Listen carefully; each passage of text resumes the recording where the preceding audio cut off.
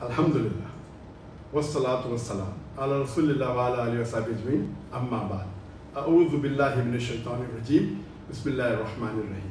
وَمَنْ أَحْسَنُ قَوْلًا مِمَّنْ دَعَا إِلَى اللَّهِ وَعَمِلَ صَالِحًا وَقَالَ إِنَّنِي مِنَ الْمُسْلِمِينَ رَبِّ اشْرَحْ لِي صَدْرِي وَيَسِّرْ لِي أَمْرِي وَاحْلُلْ عُقْدَةً مِنْ لِسَانِي يَفْقَهُوا قَوْلِي. I welcome all the viewers with Islamic greetings. Assalamu alaikum wa rahmatullahi wa barakatuh. May peace, mercy and blessings of Allah subhanahu wa ta'ala be on all of you. And I welcome all of you to the second part of this program, Ask Dr. Zakir and his son Farik, Season 2, Session 2. I would like to thank Farik for answering the first two questions, and inshallah from here I'll be answering the questions. Just to remind you, you are most welcome to ask your questions in brief on any of the social media platforms, but the best would be to text your message on the WhatsApp in brief along with your name, your profession, your city and country of residence to the WhatsApp number +60 11 269 53895. I repeat, +60 11 269 53895. You are most welcome to ask any questions on Islam and comparative religion, or question that any non-Muslim or any atheist may have asked you regarding Islam and you are unable to reply, or any question or query that you find on the media. If you require any answers dealing with Islam, reason, logic and science, this is the opportunity. The first question is from Arif Qazi from London, UK. The month of Dhul Hijjah is after 4 to 5 days. What is the importance of the first 10 days of Dhul Hijjah? And that's a very important question. I would like to thank Brother Arif for asking this question, because according to me, the importance of the first 10 Dhul Hijjah are the forgotten sunnah of the beloved Prophet. Unfortunately, most of the Muslims throughout the world have forgotten the importance of the first 10 days of Dhul Hijjah. Most of us Muslims very well know about Ramadan, and we prepare for the month of Ramadan, and we know most of its advantage, most of the blessings of Ramadan. But unfortunately, very few of us Muslims are aware of the first 10 days of Dhul Hijjah. Allah subhanahu wa ta'ala takes an oath in the glorious Quran, in Surah Fajr, chapter number 9, verse number 1 and 2, where Allah says, Wal Fajr, walayalin ash, by Fajr, by dawn, and by the 10 nights. Here Allah subhanahu wa ta'ala is taking the oath of Fajr and by 10 nights. Here the Mufassirin say, when Allah is taking the oath, walayalin ash, that is by the 10 nights, it is referring to the first 10 days of Dhul Hijjah. Now people will wonder, why does Allah use the word nights when He is referring to the days of the first 10 days of Dhul Hijjah? This is common in many languages. If I have to say in English that I was 10 days in New York, I spent 10 days in New York. But naturally, when I say I spent 10 days in New York, it means I spent 10 days and 10 nights in New York. It's understood. When I say days, many a times the nights is included. Similarly, in Arabic, when days are mentioned, the nights are included. And when nights are mentioned, many a times even the days are included. It can only mean night, it can mean day and night also, it can mean only day, depending upon the context. So when Allah says here, He's taking the oath of 10 nights, the Mufassirin, they say it refers to the first 10 days of Dhul Hijjah. And if you read Tafsir ibn Kasir, it says that the first 10 days of Dhul Hijjah are the most important days in the complete year. There are no days besides these 10 days which are more important. These 10 days in the full year are the most important days of the year, even more important than the last 10 days of Ramadan. But the last 10 nights of Ramadan are more important than the first 10 nights of Dhul Hijjah. Because in the last 10 nights of Ramadan is the Laylatul Qadr. Because Laylatul Qadr falls in the last 10 nights of Ramadan, the last 10 nights of Ramadan are the most important 10 nights in the full year, and the first 10 days of Dhul Hijjah are the most important days in the full year. It's mentioned in Sahih Bukhari, volume 2, hadith number 969. The Prophet said, there are no deeds better than the deeds done on the first 10 days of Dhul Hijjah. There are no deeds done on any other day better than the deeds done on the first 10 days of Dhul Hijjah. So the Sahaba asked the Prophet, what about jihad?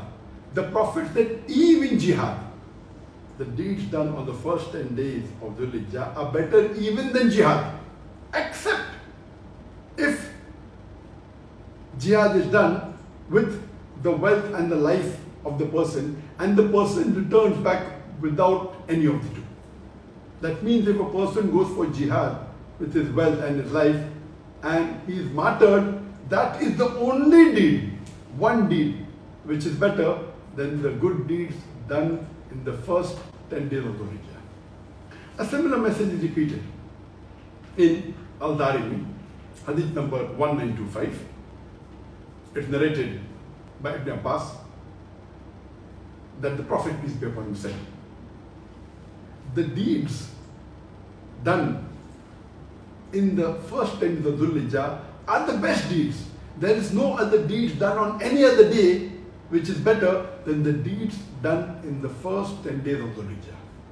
And when someone asked the Prophet, what about jihad? The Prophet said, even jihad, unless the person goes for jihad with his wealth and life and comes back without both of them. That means unless a person is martyred in the battlefield while doing jihad, that is the only deed which is better than the good deeds done in the first 10 days of Dhul Hijjah.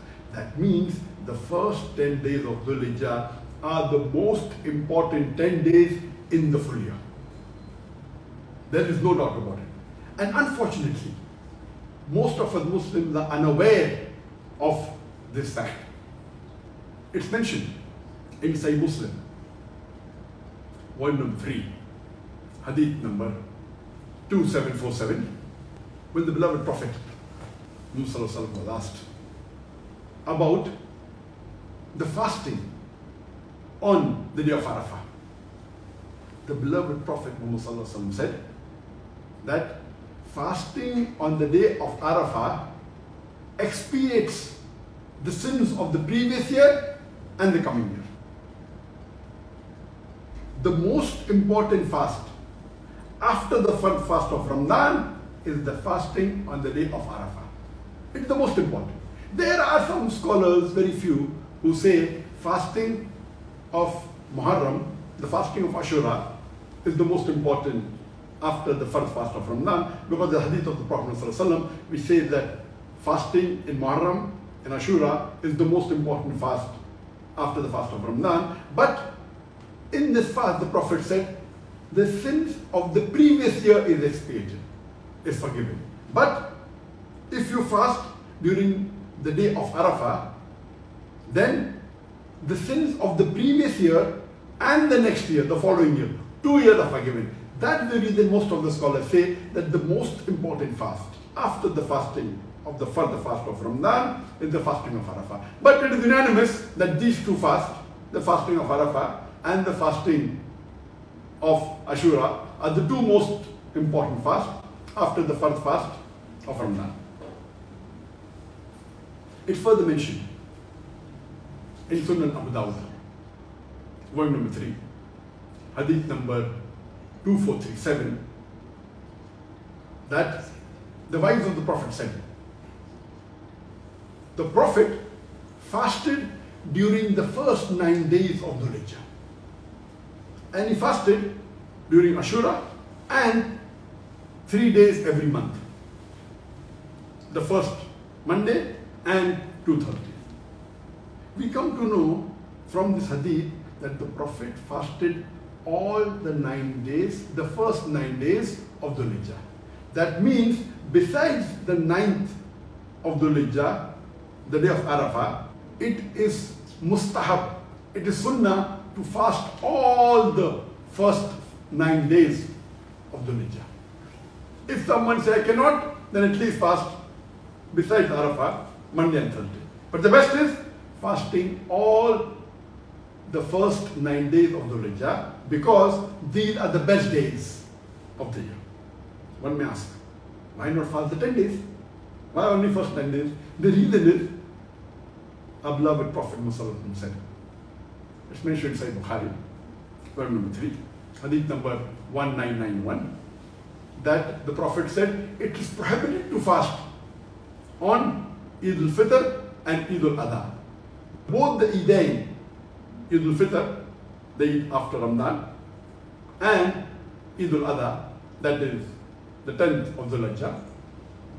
These 2 days are the days of Eid, so the Prophet said it is prohibited to fast on the 2 days of Eid.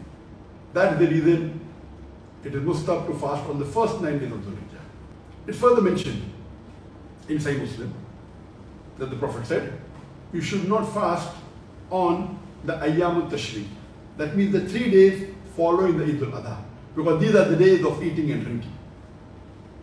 And the Prophet also said, it's mentioned in Sahih Muslim, that if you are slaughtering an animal, then that person should not cut his nail or cut his hair from the first day of Dhul Hijjah till he slaughters the animal.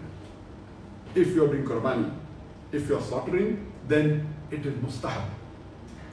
It is sunnah that you should not cut your nails or cut your hair from the first day of Dhul Hijjah till the time you slaughter the animal. But if someone is slaughtering on behalf of someone else, then that person need not follow this rule. Means if I am not slaughtering and if somebody is slaughtering on my behalf, then I need not follow this rule. If I am slaughtering myself, then this rule has to be followed. It is further mentioned in Fathul Bari that the Prophet recommended that during these first 10 days of Dhul Hijjah, you should say the takbir. And it's mentioned in Fathul Bari that the takbir is Allahu Akbar, Allahu Akbar, La ilaha illallah, Allahu Akbar, wa lillahi alhamd.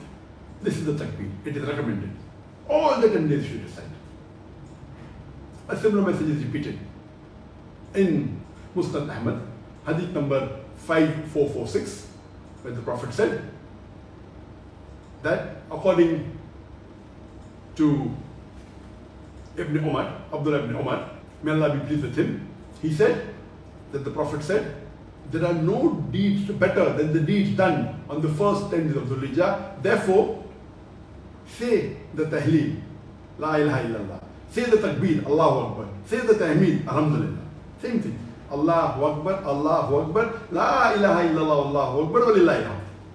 So it is recommended that all these 10 days you say the takbir, the tahleel, the tahmeed. It's further mentioned in Sahih Bukhari, volume number 2, page number 65, that Abdullah ibn Umar, he said, and Abu Hurairah, may Allah be pleased with them both, that Abdullah ibn Umar and Abu Hurairah, they used to go out in the marketplace during the first 10 days of Dhul Hijjah and loudly say the takbirat. And when the other Sahabas used to hear, then they should repeat it by themselves. Now, do we see any Muslims in the marketplace, in the mall, in the souk, saying the takbir loudly during the first 10 days? Maybe in some countries, maybe some of the Gulf countries, but normally in India, Pakistan, in Malaysia, Indonesia, we don't find Muslims going out to the marketplace and saying loudly, Allahu Akbar, Allahu Akbar, La ilaha illallah, Allahu Akbar, Lillahi alhamd. No, you don't find it. So inshallah, most of the viewers, I would like to tell you that the first 10 days of Dhul Hijjah, inshallah, will be after 4 or 5 days. In Malaysia, in Saudi, in the Gulf countries, inshallah, it will be from the 22nd of July, from Wednesday, 4 days from today. Other countries, it will be after 5 days, maybe India, Pakistan, and Bangladesh, and some countries maybe 1 day later. See to it that we follow these sunnah and revive the sunnah and do not let these first 10 days go in waste. This topic of the first 10 days Dhul Hijjah actually requires a big talk for a few hours. Time is limited. I will just mention the important good deeds that a person should do during these first 10 days of Dhul Hijjah. I'll not mention all, I'll mention the important 35 ones. Number 1 is that you should pray your all 5 times daily for the salah in Jamaat in the mosque. Number 2, if you have not done Hajj and if Hajj is fard on you, if you have the means and the wealth and the health and you're an adult, then doing Hajj is fard. Even if you have done it, if you don't do it again, it is mustahab. It is good, you can do it. But unfortunately, now we are going through the pandemic.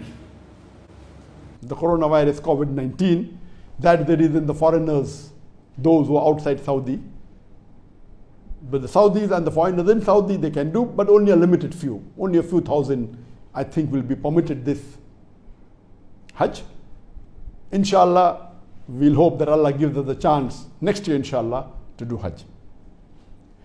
Number 3, that do not do any haram during these first 10 days of Dhul Hijjah. You should not do haram throughout your life, but be particular, not only the major sins, avoid totally even the minor sins during these 10 days. You have to not do sins throughout your life, but be more particular during the first 10 days of Dhul Hijjah, that even by mistake, do not do any sin. Leave aside the major sin, do not even do the minor sins. The 4th point is, fast during Yawmul Arafah, the 9th Dhul Hijjah, the day of Arafah. Inshallah, your previous year's sins and the next year's sin will be forgiven, inshallah. Expiated, would be forgiven, inshallah. But natural, when the hadith says your sins will be forgiven, it's understood the minor sins, not the major sins. Point number 5, it's preferable you fast the first 9 days of Dhul Hijjah, all the first 9 days. If you cannot for any particular reason, at least fast on Arafah and Monday and Thursday. But preferable you fast all the 9 days, the first 9 days of Dhul Hijjah. The 6th point is that slaughter an animal, if you have the capacity, on Yawmun Nahar. That is on Eid al-Adha or the 3 days following on Ayyam al-Tashriq. 7th is, say the tasbih, subhanallah, say the tahleel, la ilaha illallah, say the takbirat, that's Allahu Akbar, say the tahmeed, alhamdulillah, or as I said earlier, Allahu Akbar, la ilaha illallah, Allahu Akbar, wa lillahi alhamd. As many times as you can during all these 10 days. The more you say, the better it will be, and you'll be rewarded a lot for this. 8th is, pray your tahajjud during the last 1/3 of the night and recite long verses of the Quran. The longer you do, the better. At least read 8 rakat tahajjud, followed by the witr 3 rakat, and for long hours during the last 1/3 of night. Pray your sunnat-e-muakkada. There are 12 sunnat-e-muakkada in the full day. 2 rakat sunnah before the Fajr Salah, 2 plus 2, 4 rakat sunnah before the Dhuhr Salah, 2 rakat sunnah after the Dhuhr Salah, 2 rakat sunnah after the Maghrib Salah, and 2 rakat sunnah after the Isha Salah. So totally there are 12 sunnat al-muakkada, and the Prophet said that anyone who reads these 12 sunnat al-muakkada regularly, inshallah, he will go to Jannah and get a house close to the Prophet. Pray your Salatul Duha, preferably 4 rakat, you can even pray 2 rakat, after sunrise, anytime after 20 minutes, till before 20 minutes of the sun reaching its highest point. See to it that you do maximum charity during these 10 days. Besides your fardh zakat, do as much of charity as you can. Do dua before iftar. And since we'll be fasting, so dua before iftar is accepted by Allah subhanahu wa ta'ala. Do as much as dua as you can during all these 10 days. Do as much of dhikr as you can during these 10 days. Read as much of the Quran as you can during these 10 days. Do tilawat of Quran. If you can, you do memorization of the Quran. Read the Quran. If you don't know Arabic as a language, read along with the Arabic portion. Read the translation in the language you understand the best. Read the tafsir of the Quran. If you can, teach Quran to others. The 11th point is that ask Allah for forgiveness. As much as you can do istighfar, do during these first 10 days of the Hijjah. Do as much, recite as much as of the dua of the Prophet ﷺ, all the dua which are recommended. And the best book to refer is The Fortress of the Muslim, that's Hisnul Muslim, where the authentic duas are mentioned. Do as many other good deeds as you can in these 10 days of the Hijjah, as much as you can. Whatever small deed, medium deed, big good deed, do as much as you can. Follow as much as of the sunnah of the Prophet as you can during these first 10 days. For example, when you wear the footwear, wear with your right foot. When you remove the footwear, remove with your left foot. When you enter the mosque, enter with the right foot. When you step out of the mosque, step out from the left foot. When you're wearing the clothes, put your right hand first. When you're removing the clothes, remove with the left side first. These are the sunnahs. When you're drinking water, sit down and drink water. As much as of the sunnah you can do, it is better during the first 10 days of the Hijjah. Then do tazkiyah nafs, purification of the soul. This is the 15th point, purification of the soul. The 16th point is that read as much as Sahih Hadith you can of the Prophet. Forgive people's fault as much as you can.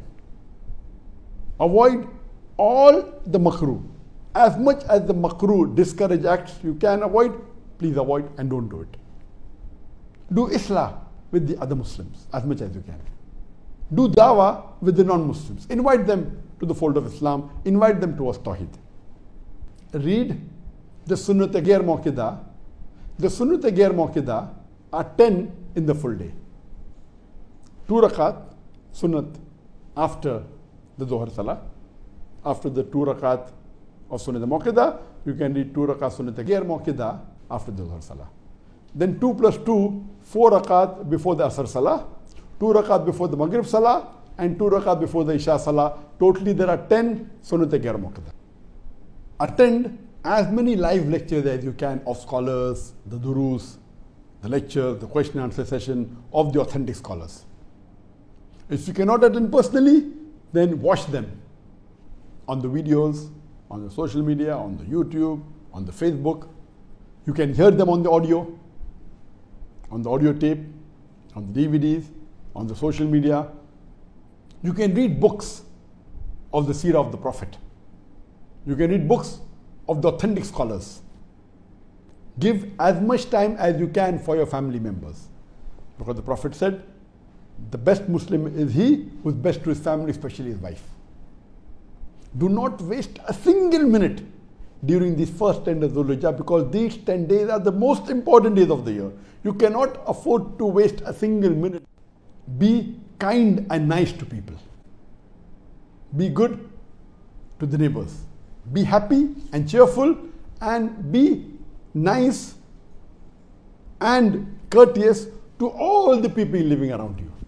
This was in brief about the 35 important points that should be done during the first 10 days of Dhul Hijjah. There are many more you can add, but since time is limited, these are the important points I mentioned. And inshallah, for more details, you can refer to my Facebook and to my other lectures on this topic. And I hope I've done justice in brief to the importance of the first 10 days of Dhul Hijjah. The next question is from Muhammad Sheikh, Chicago, USA. What are the virtues of Arafah?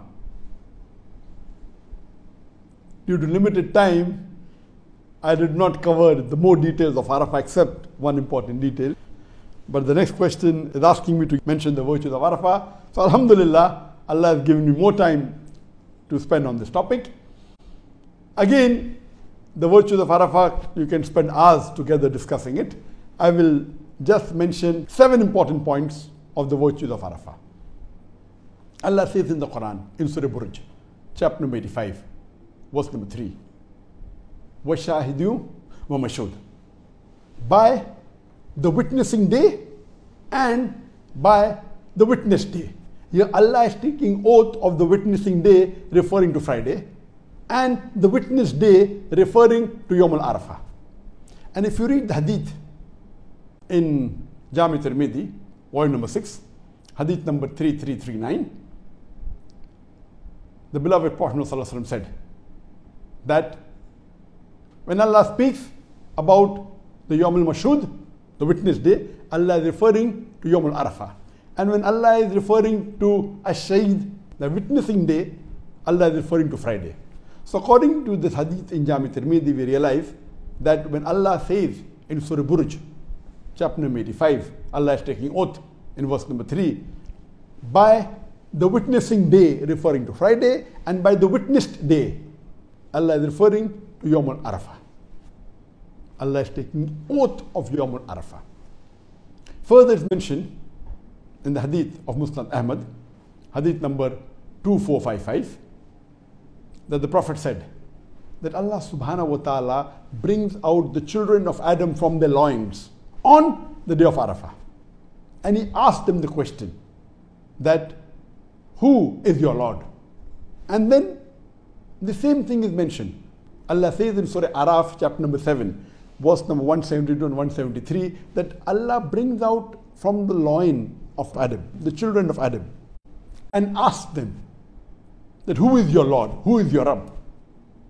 And all the children of Adam, they bear witness that Allah is the Rabb. And Allah says, so that on the day of judgment, you will not say that I did not know who is my Lord. Or you will not say that my parents, they used to do idol worship. So this excuse will not be accepted. Here it's mentioned in the hadith of Musnad Ahmad, also as in the Quran, in Surah Araf, chapter 7, verse 172 and 173, that Allah subhanahu wa ta'ala brings out from the loin the children of Adam and asks them, and they bear witness that Allah is their Rabb, Allah is their Lord. It's further mentioned in Sahih Bukhari, volume number 1, hadith number 45, that once a Jew approaches Hazrat Umar radiallahu anhu, the second caliph of Islam, and says, O chief of the believers, if what was revealed in your scripture was revealed in our scriptures, we would have celebrated it as an Eid, a day of festival. So Umar radiallahu anhu asked the Jew, which verse are you referring to? So then the Jew quotes Surah Ma'idah chapter 5 verse number 3, on this day have I perfected your religion for you, and have chosen for you Islam, and have completed my favor on you. Hazrat Umar radiallahu anhu, he says, this day we know it was revealed to the Prophet on a Friday on Yawm al-Arafah. That means this day, the day this verse was revealed, Surah Ma'idah chapter 5 verse number 3, and most of the Mufassirin say this is the last verse of the Quran that was revealed. It was revealed to the Prophet on Yawm al-Arafah. And it says that this day have I perfected religion for you, and have chosen for you Islam, and complete my favor on you. It is further mentioned in Sunan Abu Dawud, volume number 3, hadith number 2419, that the Prophet said, Yawm al-Arafah, Yawm al-Nahar, and Ayyam al-Tashriq. That means the 9th day of Dhul Hajj, Yawm al-Arafah, and Yawm al-Nahar, the Eid al-Adha. And the 3 days following Ayyam al-Tashriq are the days of festival, are the days of Eid, the days of eating and drinking. Those people who are doing Hajj, for them on the Yawm al-Arafah is Hajj according to the Prophet. And it is like Eid. It is the day of feasting and drinking and eating. And people who are doing Hajj, they should not fast on Yawm al-Arafah. The fasting which I mentioned in my earlier answer is only for those who are not doing Hajj. But those who are doing Hajj, it is not recommended for them to fast. It is the day of Eid, day of eating and drinking. It is further mentioned in Sunan an-Nasai, hadith number 3006, that the Prophet said that there is no day in which Allah subhanahu wa ta'ala frees his slaves, male and female, more than the day of Arafah. That means on this day, Allah subhanahu wa ta'ala frees the maximum of the people from hellfire, male and female. And this day is the best day of forgiveness.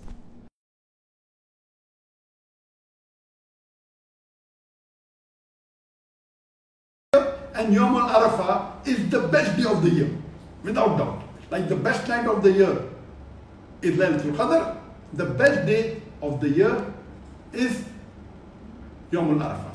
Allah frees the maximum of slaves from the hellfire, male and female. It's the best day of forgiveness. It's further mentioned in Jami' al-Tirmidhi, hadith number 3585, where the Prophet said that Yawm al-Arafah is the best day, and the best dua to be done on this day is La ilaha illallah wahdahu la sharika lahu lahul mulku wa lahul hamdu wa ala kulli shay'in qadir. That there is no God but Allah. He has got no partners. To him belongs everything. All praises are due to Allah subhanahu wa ta'ala, and Allah has power over all things. This dua, according to the Prophet, is the best dua. And during Yawm al-Arafah, doing this dua as much as you can, it is recommended. You can do during all these 10 days, but during Yawm al-Arafah specifically, this dua the Prophet recommended and said that if you do this dua, it's the best dua. And the seventh virtue, the last, which I mentioned in my earlier answer also, that it is mentioned in Sahih Muslim, volume number 3, hadith number 2747, that the beloved Prophet Muhammad said that fasting on the day of Arafah expiates your sins of the previous year and the next year. Your previous year and the next year's sins are forgiven if you fast on Yawm al-Arafah. So inshallah, the 10 days of Dhul Hijjah will be starting very soon, after 4 or 5 days. And Yawm al-Arafah inshallah will come after about 2 weeks. And we see to it that we do as much as the Sunnah, and we revive the Sunnah, and we do the good deeds in the 10 days of Dhul Hijjah, as well as specifically on Yawm al-Arafah. Hope that answers the question. We have on the Facebook Abu Dhar Khan, Kulsum Nipa, Muhammad Anas, El Haru Haruna, Misbah Yusuf, Muzaffar Hussain Rahat, Muhammad Dinar. Here we have Amina Shri, Sabuna Oromo, that's on the Facebook, Munira Tabassum, Meza bin Nayan, Zawadul Qadir, Abdullah Rizvi, Muhammad Riyal Hussain, Jamal Gul, Muhammad Islam Maruf, Tariqul Islam Sezan, Baba Jumandi Kamara. Most of them are saying Assalamu alaikum, wa alaikum salam. They are saying lots of love to you also. They are doing du'as, and I do du'as for you too. And may Allah subhanahu wa ta'ala grant you Jannah and Jannat al-Firdaus inshallah. On the YouTube, we have Muhammad Azizul Haq, Asana Mimi, Sohan Sarkar, Imon Hassan, Muhammad Azizul Haq, Mustarino, Nevendanu Paul, Yaya Pathan, Kanis Fatima, Bhakt Hunter, Muhammad Azharuddin, Muhammad Rashid, Muhammad Azizul Haq. May Allah subhanahu wa ta'ala reward all of you inshallah. The next question is from Jabir Haruna from Nigeria. I am a police officer. Is it allowed for a public officer to accept gratification and gifts from public which one does not demand for? Another question from Anonymous, India but living in Dubai. if anyone accepts bribe for some years and he then repents and makes tawbah, how can he refund or compensate as he has collected money from too many people by doing fraud? Brother Jabir has asked a question that if he gets gratification or without demanding some gifts as a police officer, then is it accepted or not? Our beloved Prophet ﷺ said, it's mentioned in Sahih Bukhari, volume number 9, hadith number 6979, that the Prophet told one of the persons to go and collect zakat. So when he comes back, he tells the Prophet, this is your money of zakat and this is the gift I received. The Prophet replies that, will you go and sit at the home of your father and the home of your mother, and do you think you'll get these gifts? And the Prophet gets very angry. And immediately when he's addressing the people, he tells, O my people, I had appointed one of you to do an important task for me which Allah had entrusted on me, referring to collection of zakat. That person comes and gives me and says, this is the zakat money which is for you and this is the gift I received. I told him that, will you go and sit at the house of your father and the house of your mother, and do you think you'll get these gifts? Then the Prophet says that, O people, you do not take a single unlawful thing. Otherwise, you will carry that with you on the day of judgment. The Prophet said, do not take any single thing unlawful. Otherwise, you will carry that thing with you on the day of judgment to Allah. And the Prophet said, I do not want any of you to be seen carrying a camel which is grunting, or a cow which is mooing, or a sheep which is bleating. That means the Prophet has prohibited anyone from taking anything extra and unlawful. It's further mentioned in the hadith of Sunan Abu Dawud, volume number 3, hadith number 2943, that the Prophet said that the person who we employ for administrative work, and when we give him provision, if he takes anything besides that, it is gulul, meaning embezzlement, meaning fraud, meaning bribery. It's further mentioned in the hadith of Sunan Abu Dawud, volume number 3, hadith number 2945, that the Prophet said that if we employ anyone for administrative work, and if he comes with his wife, if he doesn't have a servant, he may have a servant. If he doesn't have a dwelling, he may have a dwelling. And Abu Bakr radiallahu anh, he continues that the Prophet said that anything above this is treachery and theft.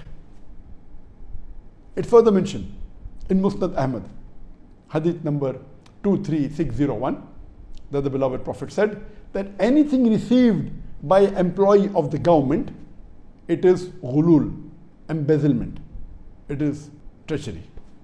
From all these hadith we come to know that any employee of the government or provided by the government, or as for that matter any company, besides the salary what he gets and besides the perk what he gets, anything else he received from anyone outside, it is equal to bribery, it is equal to gulul, it is equal to embezzlement.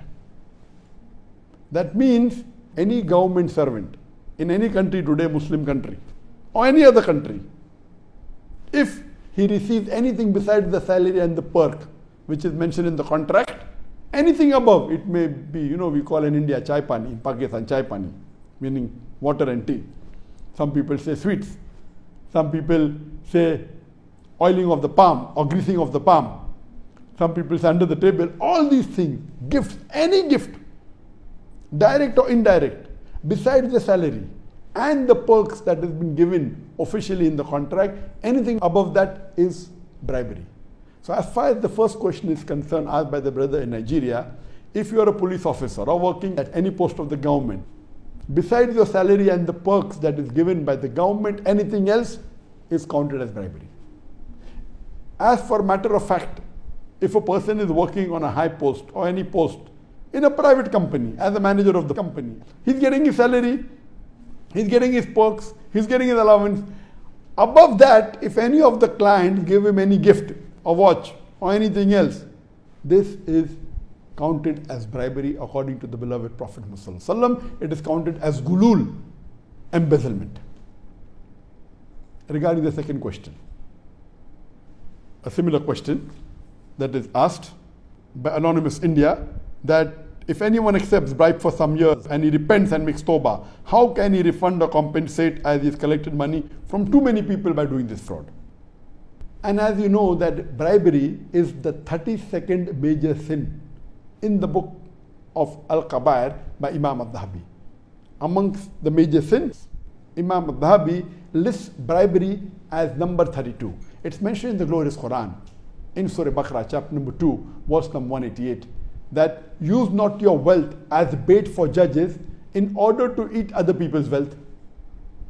It's mentioned in Jami' Tirmidhi, hadith number 1337, that the beloved Prophet Muhammad said that anyone who gives bribe or anyone who takes bribe, Allah's messenger has cursed them.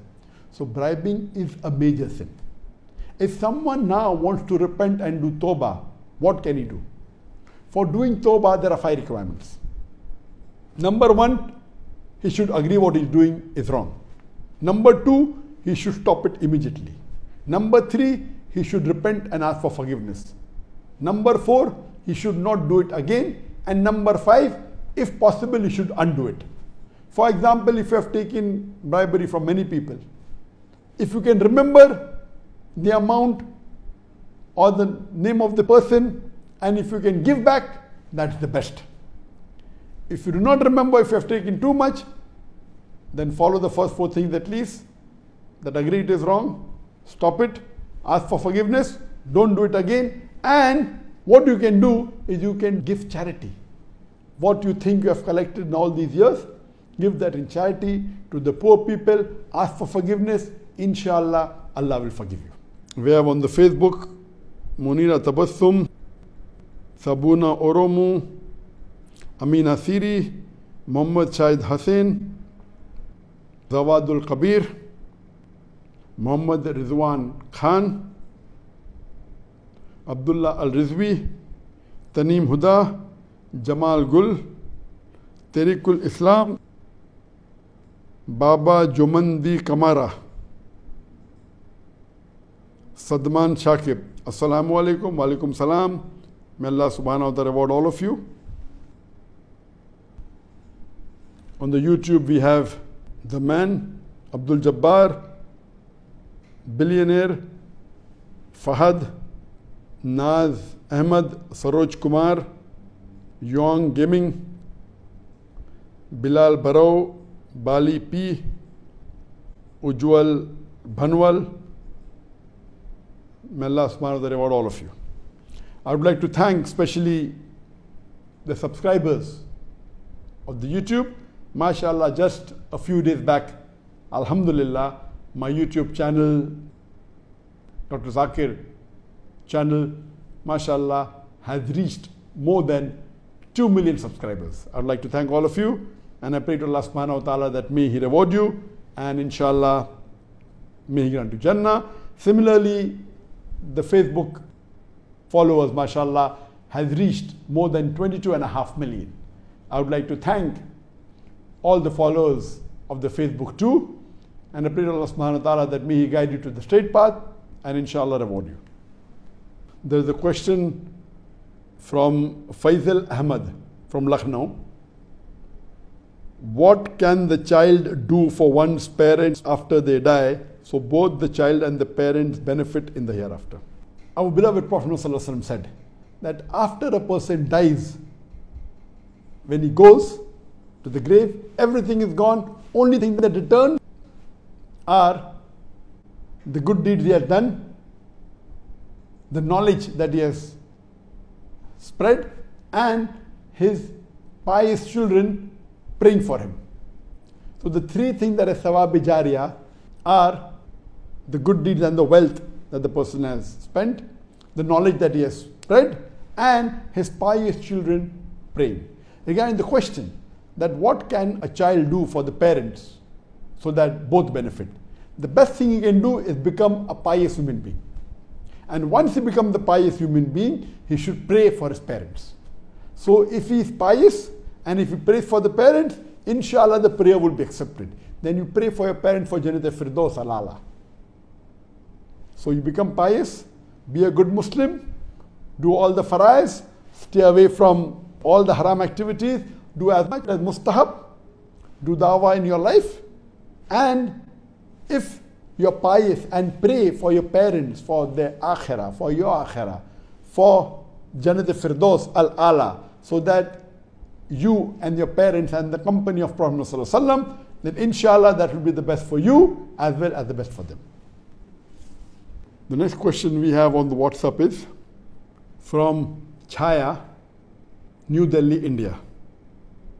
She says, earlier I was a Krishna devotee. I recently reverted to Islam and I want to learn more and more about Islam. MashaAllah, congratulations.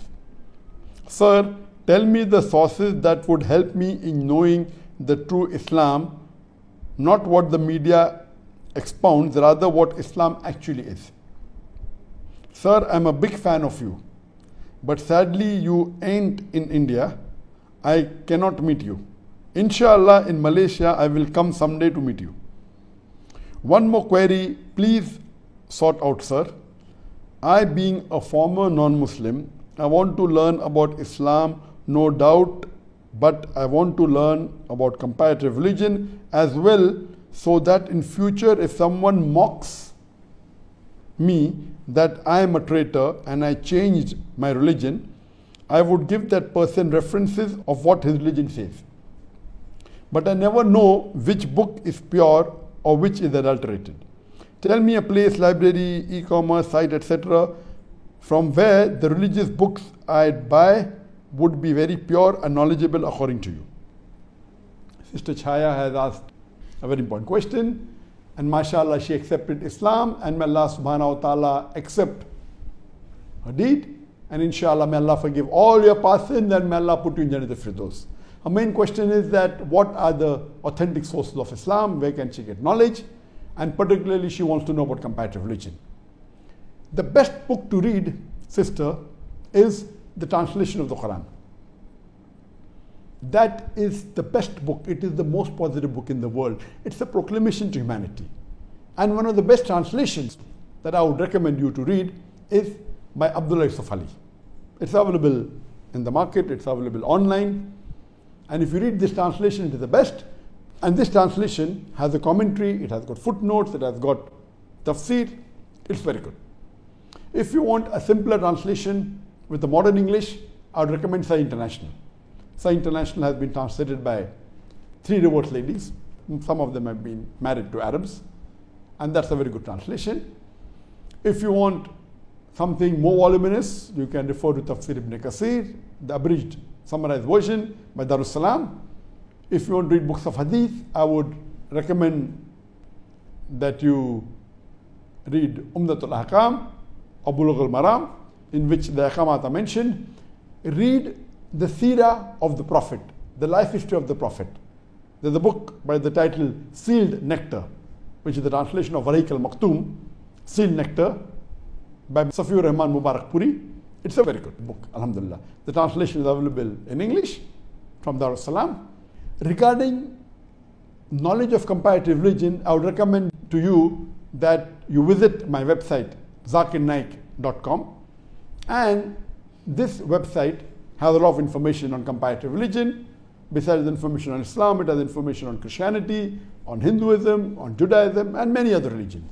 There's a special section called as Islamic Dawah Training Program. And in that section, you will have a lot of questions that are replied. The most common question asked by non-Muslims. Very important. Read this, memorize it. It will help you to reply to the queries asked by non-Muslims. As you said, that if someone mocks at you, how will you reply? And most of these reply, besides giving references from the Quran, give references from the Bible, from the Vedas, from the Gita, from the religious scriptures, give references from scientific books, and give the answers with reason, logic also. There are common questions asked by Hindus, It's there on this website. Common questions asked by Christians, common questions asked by the atheists, etc.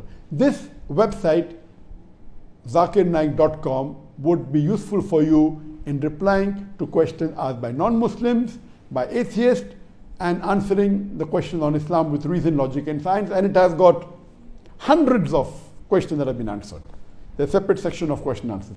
If you want to specifically reply to questions about Islam, I would recommend that you should refer to the website islamqa.info. Islamqa.info is a fantastic, authentic website which is mainly catering to replies of the questions asked regarding Islam. And this website is the most popular Islamic website in the world. According to the Alexa ranking, it is close to 4,500, means 4,500 in ranking amongst all the websites in the world. Among the Islamic websites, it's number 1. If you have any query regarding Islam, type your query on the Google, follow it up with Islam QA, and inshallah you'll get the reply. It is islamqa.info. There are other Islam QA also, but this Islam QA, which is the most authentic and the best in replying to questions on Islam, is islamqa.info. And I hope that answers the question. The next question from Arsalan Khurshid, Bihar, India. Is covering one's head during Salah a sunnah or a culture? First we'll discuss whether covering the head is sunnah or a culture, and then come to covering the head in Salah. There is a verse in the Quran, in Surah Araf, chapter number 7, verse number 31, which says that, O children of Adam, take your adornments for every time and place of prayer. Telling to the Bani Adam that take your adornments, your beautiful apparels, at the time of prayer and the place of prayer. This is the only reference you get regarding the clothes of prayer in the Quran. As far as whether covering the head is a sunnah or a culture, there is difference of opinion. Some group of scholars, they say that covering the head is a sunnah. Some group of scholars say it's only cultural. But all the scholars unanimously agree that if it is in the culture that covering the head is respectful, then the Muslims should cover the head. But if it's not considered as respectful in that society, like Western society, it may not be that respectful covering the head. So then if you don't cover, it's okay. But in India, Pakistan, in the eastern part of the world, in Malaysia, Indonesia, it is respectful to cover the head. So at that time, it is better that you cover the head. So the scholars are divided whether it is a sunnah or not. But according to Nasiruddin Albani, Sheikh Nasiruddin Albani, he says that it is sunnah to cover your head. And the Prophet and the Sahabas covered the head. Shaykhul Islam, Ibn Taymiyyah, he said the Sahabas always covered the head. The Prophet covered the head. So it is not from the Sahaba to uncover your head. So according to Shaykhul Islam, Ibn Taymiyyah, covering the head is a sunnah. Even according to Ibn Qayyum, he says that the Prophet wore the turban without the cap, he wore the cap without the turban, and you find several hadith which say that the Prophet wore a turban, the Prophet wore a black turban, the Prophet wore a kufi, the Prophet wore a cap, the Prophet wore a white cap. There are several hadith. So based on these hadith, this group of scholars say that covering the head is sunnah. It is from the Salaf. From the Salaf, it is that we should cover the head. So according to Sheikh Nasruddin Albani, Ibn Taymiyyah, Ibn Qayyum, may Allah have mercy on them all, it is sunnah to cover that. As far as I am concerned also, I believe that covering that is sunnah, irrespective whether you're in the eastern part of the world or whether in the western part of the world. Since the Prophet covered the head, since the Salaf covered the head, I believe in those group of scholars that say that covering the head is sunnah. Regarding the question of covering the head during Salah, is it sunnah or is it a culture? As far as covering the head is concerned, there is no proof, no hadith, no Quranic verse that it is fard to cover the head during Salah. So it is very clear cut that covering the head is not a fard while offering salah. It's not a requirement. But those scholars who believe that covering the head generally is a sunnah, they also say that covering the head is mustab during salah. Imagine if a person comes from the western part of the world and he wants to be imam in India or Pakistan and he uncovers his head. It would be very weird, because this part of the world covering the head is not only a culture, they consider it a sunnah. That's the reason even if the Muslims, when they don't cover the head in the normal times in India, Pakistan, Bangladesh, at least while salah, they cover the head. But recently, in the last few years, 5 or 10 years, you find many of the Muslims coming from Gulf countries and they want to show the people that they have knowledge, and because it's not fard to cover head in salah, now you find people reading salah in the mosque without covering the head. Previously, maybe 15-20 years back, 99% of the people in the mosque, always the heads were covered with cap or with gatra, compulsory. Now you find at least 15-20% or maybe a little bit more, because they have gone to Gulf country, they come back and they want to show the people that they have knowledge, so purposely they don't cover that while offering salah, which is not a good practice. If covering, people consider covering a sunnah, even if you don't belong to that group, at least it's in the culture. So at least while offering salah, cover that. Why are you going out of the way and praying salah without covering your head? Let me tell you, it's not fard to cover your head. The Prophet said only your aura should be covered, and if you have 2 pieces of cloth, 1 piece of cloth should be over your shoulders and the other piece of cloth should cover your aura. This is the minimum requirement, but natural, according to many scholars, covering that is sunnah, and even according to the Hanafi school of thought, covering is a sunnah, and according to many fuqahas. So I believe that covering that is sunnah, and in offering salah, so it should be covered, and even when offering salah, it is preferable that the head should be covered. This is in reference to the gents I'm talking about. But natural, for the woman, covering the head is fard in front of the namera, and offering salah also, but natural for the woman, covering the head is a fard. The next question from Mareen from Kashmir, India. Can women read the Quran during menses? There's a difference of opinion whether women can read the Quran during menses.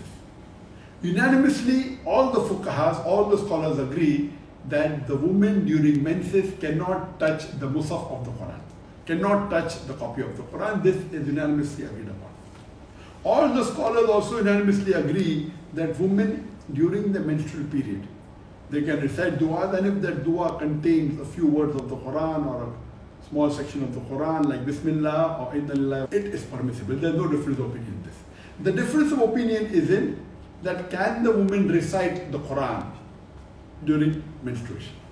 Most of the fuqaha, most of the scholars, they say that women cannot read the Quran during menstruation. And the reason is based on menstruation is like janaba, like major ceremonial impurity. Major ceremonial impurity means after a sexual intercourse or after nightfall or where there's emission after the sexual intercourse, it's called as janaba. So these scholars say that menstruation is like janaba. And they quote a hadith of Ibn Abbas, may Allah be pleased with him, that the Prophet said that during menstruation, the woman, and during janaba, both men and women, they should not recite the Quran. Now this hadith, according to most of the muhaddithin, it is a daif hadith. So this hadith, in which the Prophet said that the woman during menstruation and during janaba, male and female both, they should not recite the Quran, is a daif hadith. So you cannot base your fatwa on this. So based on this, according to the Maliki school of thought, the women are permitted to recite the Quran during the menstruation, especially if they are doing hifz of the Quran, if they are students. And imagine the menstruation can last for 4 days, 5 days, 7 days, 2 weeks, for longer period. And imagine you are away from the Quran. Even one view of Imam Ahmad ibn Hanbal is that a woman can read during menstruation the glorious Quran. And Sheikh Ibn Taymiyyah, he believes in this view of Imam Ahmad ibn Hanbal, that a woman during menstruation can recite the Quran. And even Sheikh Shawkani, he agrees that a woman can recite the Quran during menstruation. But natural, here the woman can only recite what they know from memory, because they cannot touch the Quran. But now, alhamdulillah, if they have to touch, they can touch with gloves, or they can have some wood or a box in between, etc. But alhamdulillah, lately, since the last several years, we have got Quran on a digital platform. And all of them agree that if you read the Quran from a mobile or from an iPad or on the computer, a woman in menstruation can read from a mobile the Quran, can touch the mobile, can touch the iPad, can touch the tablet, can touch the computer. This ruling that women touching the Musaf is not applicable here because it's the digital format. So even though all the scholars agree that women cannot touch the Quran during menstruation, but according to Imam Malik and one view of Imam Ahmad ibn Hanbal and Imam Ibn Taymiyyah and Shawkani and some others, their view is that women can read the Quran during menstruation, but she should not touch it. But naturally, if she has a mobile or a tablet, there's no problem. From that she can read, she can recite. And I also agree with this view of Imam Malik and Imam Ibn Taymiyyah, as well as Imam Shawkani, that women during menstruation can read the Quran, but they should not touch the Quran. And best now is to read from the mobile or from an application or a tablet, and inshallah, so that during these few days, whether it be 4 days, 5 days, 10 days, 15 days, they can be in touch with the Quran. And but naturally, they can also read the translation of the Quran, they can read the other aspects, the tafsir, etc. Hope that answers the question. The next question is from Sayyid Owais from Gujarat, India. I am 23 years old, alhamdulillah, and currently I am handling my father's business. In today's fast-paced world, corruption and wrongdoing have become necessities to run a successful business. As a Muslim, how can I practice my faith as well as handle my business without compromising in my deen? It's a very important question asked by Brother Sayyid Owais. And he says that today you cannot run a successful business without doing malpractice, without corruption, without lying. I do agree with you partly, but not completely. I do agree that there are many businesses, if you do malpractice, if you do corruption, if you tell lies, you'll make a better profit. But I don't agree with it completely. There are occasions, mashallah, that if you're honest, if you're truthful, you will have a better clientage. In the long run, it will benefit you in business, it will give you more profit. But I do agree with you that by corruption, by cheating, many people make a lot of profit. But for a Muslim, Allah says in the Quran in Surah Mulk, chapter number 67, verse number 2, Allazi khalaqal mawta wal hayata. Allah has created death and life to test which of you is good indeed. This life that we are leading is a test for the hereafter. And Allah is testing you. How do you lead your life? And Allah says in the Quran that if you seek this dunya, Allah will give you this dunya, but will not give you akhirah. But if you seek for the akhirah, Allah will give you akhirah and the dunya. So, as a Muslim, you should not involve in any activity which is haram. You cannot do corruption, you cannot tell lies, you cannot fabricate. I'm aware that in many businesses, if you lie, you get a better profit. If you cheat, you get a better profit. If you fabricate. But as I told you, this is not the case always. In the long run, if you're honest, you benefit more. If you're honest, the clients keep on trusting you better, irrespective whether it benefits you in this world or not. As a Muslim, if you follow the teachings of the Quran, being honest, do not cheat in the weights, do not cheat in the measurement, do not lie, be truthful. If you do this, inshallah, you will benefit in the akhirah. And Allah will even give you benefit in this world.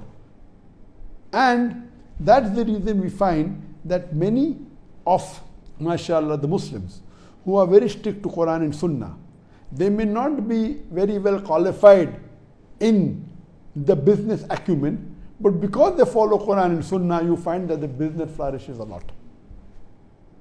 And irrespective whether you benefit here or not. So if you're handling your father's business, and if you really care for your father, first thing you have to do is think about the akhirah. It will benefit you and your father and your akhirah. And after benefiting akhirah, inshallah, it will even benefit you. And I always say, and I give these examples to the Muslims, that if you are doing a business, then make Allah subhanahu wa ta'ala your partner in business. What you should do, you should say that whatever profit I make, I will spend part of this profit in charity. You start with small. Why don't you start with, okay, 10% of my profit I will give in the way of Allah subhanahu wa ta'ala. Maybe if you make a profit every month of, suppose $10,000. Once you start giving 10%, you give $1,000 every month in charity, inshallah your profit will increase to 20,000. Then what do you do? Okay, increase your charity to 15%.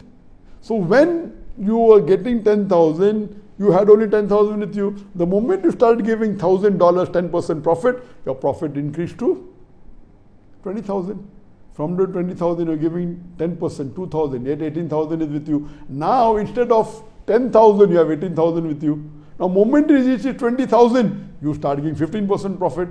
Now, from 20,000, you are giving $3,000 in charity in the way of Allah subhanahu wa ta'ala. Yet 17,000 is with you. Allah will increase the profit, would make it to $30,000. The moment Allah keeps on increasing, or whether Allah increases or not, you keep on increasing the share of Allah subhanahu wa ta'ala, the share in charity. And inshallah, the balance remaining with you will be a bigger amount than the previous balance. The more percentage of profit you give in the way of Allah subhanahu wa ta'ala, your percentage reduces, but your total amount increases. And I can be a witness. The best example is myself. Alhamdulillah, in my earlier stages of dawah, my parents and my brother supported me completely, 100%. I didn't have to think about my living. But the moment I started doing my own business, I have to just spend maybe a couple of days in a month, a few hours a week, because I'm a full-time da'i. I dedicated my life full-time for the sake of Allah subhanahu wa ta'ala. And the barakah that Allah gave me in business, initially I started giving 25% of my profit in the way of Allah subhanahu wa ta'ala. Then I started giving 51%. And I kept on increasing. The moment I kept on increasing my profit, the percentage of profit to Allah subhanahu wa ta'ala, I will not tell you till what limit I went. MashaAllah, I started earning millions of dollars in a year and sometimes millions of dollars even in a month. Alhamdulillah. So Allah subhanahu wa ta'ala blessed me. So the bigger percentage you give to Allah subhanahu wa ta'ala, your percentage becomes small, but the money remaining from it is MashaAllah. So I request you that when you're handling your father's business, see to do not break any rule of the Quran or the Sunnah. Be very honest. Inshallah, Allah will give you barakah in the hereafter as well as in dunya.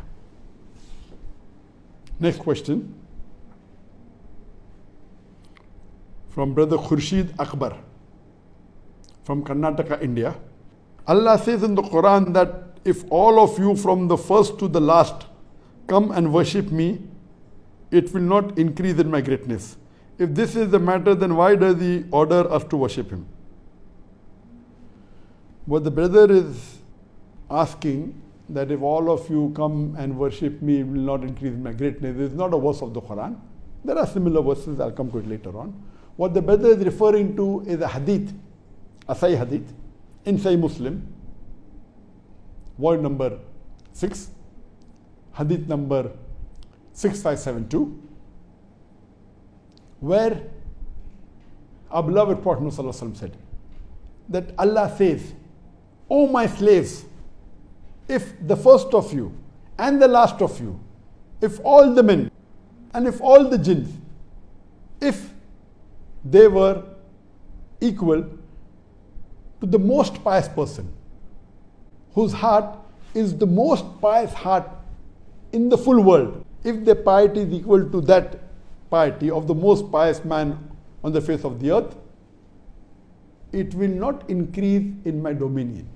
That means it will make no benefit for me. And Allah continues, O my slaves, the first of you and the last of you, the men and the jinn, if all of you are equal to the most evil person, the evilest person in the whole of humanity.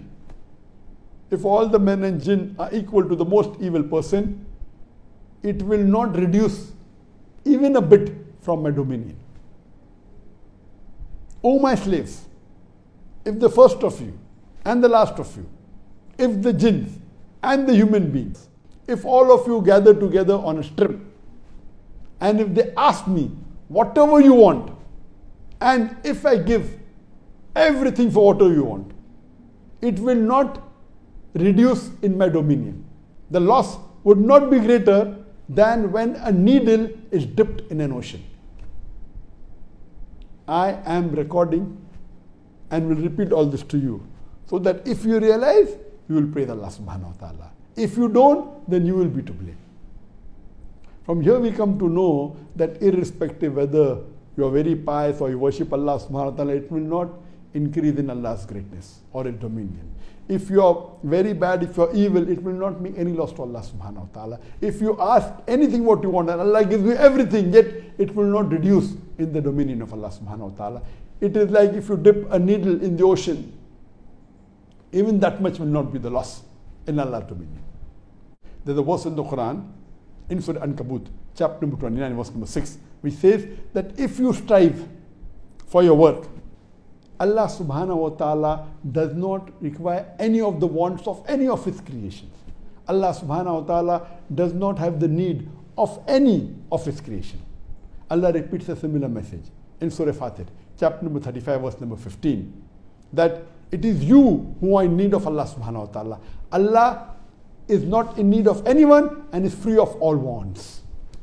So these verses of the Quran say Allah doesn't require anything from His creation. Coming to the question, then why is Allah subhanahu wa ta'ala asking us to worship Him? Allah says in the Quran, in Surah Dhariyat, chapter number 51, verse number 56, وَمَا خَلَقْتُ الْجِنَّ وَالْإِنسَ إِلَّا لِيَعْبُدُونَ, that Allah subhanahu wa ta'ala has created the jinn and the men not but to worship Him. What is the reason? The reason Allah subhanahu wa ta'ala wants you to worship Him is not so that He will benefit. It is because you will benefit. And how will you benefit if you worship Him? See, when we worship, the best form of worship is salah. In our salah, the most important thing that you have to recite, without which the salah is not complete, it is Surah Fatiha. Surah Fatiha consists of 7 verses. It is the first chapter of the glorious Quran. It is called as Ummul Quran, the mother of the Quran. It is called the major Quran. If you read Surah Fatiha, the first 3 verses, it says, Alhamdulillah Rabbil Alameen. Praise be to Allah, the Lord of the worlds. Ar-Rahman Ar-Rahim, the merciful, the gracious. Malik Yawmuddin, the master of the day of judgment. So first 3 verses of the Quran are praising Allah. Alhamdulillah Rabbil Alameen. Praise be to Allah, the Lord of the worlds. The most merciful, the most gracious. The master of the day of judgment. Here, why are we praising Allah subhanahu wa ta'ala? The reason we praise is because it is human psychology. The moment you start praising someone, you start following him. For example, if your mother is sick, and if someone on the street, a person comes and tells you, do this treatment so that your mother, who has got a heart attack, she will be cured. And there's another person who you know is the most famous heart specialist in the world. He comes and tells you regarding the treatment for your mother who had a heart attack. Who will you follow? Will you follow the unknown person on the street, or will you follow the advice of the heart specialist, the famous heart specialist in the world? But naturally, you will follow the advice of the heart specialist because he's famous. The moment you know that he is the person who is the best heart specialist, you follow his advice. Similarly here, when you say Allahu Akbar, Allah is the greatest, Allah is the most wise, Allah is Hakim, He is the most merciful. We are praising Allah not because it will benefit Him, because the moment you start praising Him, then Surah Fatiha continues. It says, Alhamdulillah Rabbil Alameen, Ar-Rahman Ar-Rahim, Malik Yawmuddin, Iyyaka na'budu wa iyyaka nasta'in. Thee alone we worship, Thee alone we ask for help. After the first 3 verses of praising, we are telling that we only worship Allah subhanahu wa ta'ala. We only ask Him and no one else. Ihdina as-siratal mustaqim. Show us the straight path. The path of those who have earned their favor. Siratal ladhina anta alayhim ghayril maghdubi alayhim waladdallin. The path of those who have earned thine favor, and not the path of those who have gone astray. Here we realize that the first 3 verses of the Fatiha, the first chapter of the Quran, is praising Allah subhanahu wa ta'ala. Then we are saying, we only ask Him for help and no one else. And then we say, show us the straight path. And then the path of those who have earned thine favor, and not the path who have gone astray. So this in Surah Fatiha, the most important part of the Salah. Then the full Quran is the guidance of Allah subhanahu wa ta'ala. What we should do and what we should not do. You should give zakat, you should do hajj, you should fast, you should not cheat, you should not murder. All these things are there. So alhamdulillah, the reason Allah is asking us to worship Him is because the reason Allah is asking us to praise Him, if we say Allahu Akbar 1,000 times, it will not make Allah greater at all. He is already the greatest. Even if you abuse Allah, na'uz billah, it will not make Allah low. Allah is always the greatest, He will remain. The reason we praise Him is because when we praise Him, we follow His advice. And the full Quran is the advice to the human being, how you should lead your life. So the reason Allah asked us to worship Him is not because it will benefit Him, it will benefit the human beings. We praise Him so that we realize we have to follow one who is the greatest, who is the most wise, who is the most knowledgeable. So it will benefit us, it will keep us healthy, it will inshallah take us to Jannat al-Firdaus.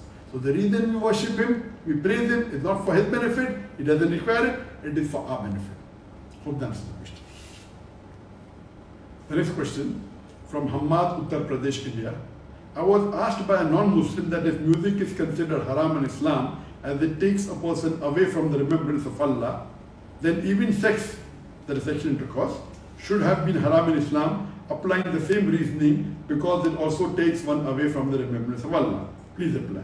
This is a very good question from Hamad, that if music is haram because it takes a person away from Islam, then even sexual intercourse should be haram because it takes a person away from the remembrance of Allah. Let me tell you, music is haram because the Prophet has said it's haram, musical instrument. One of the additional reasons is that it takes a person away from the remembrance of Allah. Regarding sexual intercourse, depending on whom you are doing sexual intercourse with, then whether sexual intercourse is haram or not will apply. If you are doing sexual intercourse outside the marital bonds, if you are not doing it with your wife, but natural, and now since slavery is abolished, doing sexual intercourse outside the marital relationship, it is haram. So surely sexual intercourse is haram, because when you are doing it with people who are not your wife or not between the spouses, it is surely haram. It will take you away from remembrance of Allah subhanahu wa ta'ala. But if you are doing sexual intercourse with your wife, with your legal spouse, then you will follow the guidance of Allah subhanahu wa ta'ala in the Quran and the Hadith. Our beloved Prophet ﷺ said that when you are doing intercourse, you do wudu. Now when you are doing wudu is ibadah. You are coming closer to Allah subhanahu wa ta'ala. In wudu, you say Bismillah, in the name of Allah. Then you read, Ashhadu la ilaha illallah wa ashhadu anna Muhammadan abduhu rasul. You say that I bear witness that there is no God but Allah and Prophet Muhammad is the messenger of Allah. Then you are remembering Allah subhanahu wa ta'ala. While you are doing intercourse with your wife, you are praying to Allah subhanahu wa ta'ala that whatever you give, keep it away from the shaitan. So when you are doing intercourse with your wife, it is taking you towards Allah subhanahu wa ta'ala. In fact, doing intercourse with your wife is also charity, our Prophet said. If you do intercourse with your wife and don't do it with someone who is outside the marital bond, even that is ibadah, because you are following the commandments of Allah subhanahu wa ta'ala. So doing intercourse with your wife is ibadah, it is charity. You are following the commandments of Allah subhanahu wa ta'ala. But if you are doing sexual intercourse away from your marital relationship with someone who is not your spouse, it is haram, and surely it will take you away from Allah subhanahu wa ta'ala. Hope that answers the question.